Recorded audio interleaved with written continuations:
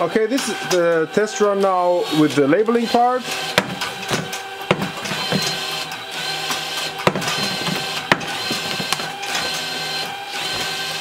Actually, as you can see, the positioning is really very good.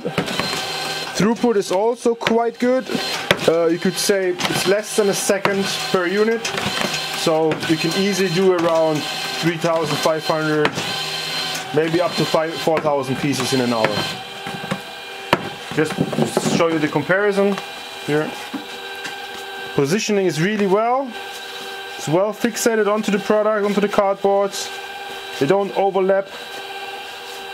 This actually was falling upside down. Just put a carton on the right hand side next to the machine.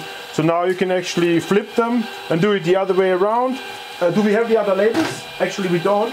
So now you could load the other label onto the reel and put the same products in the other way around. I'm just going to use the same labels now just to prove that the products run through also the other way around, okay? Of course normally you would have to put the other labels onto the machine now. But you can see that the product is running through both ways.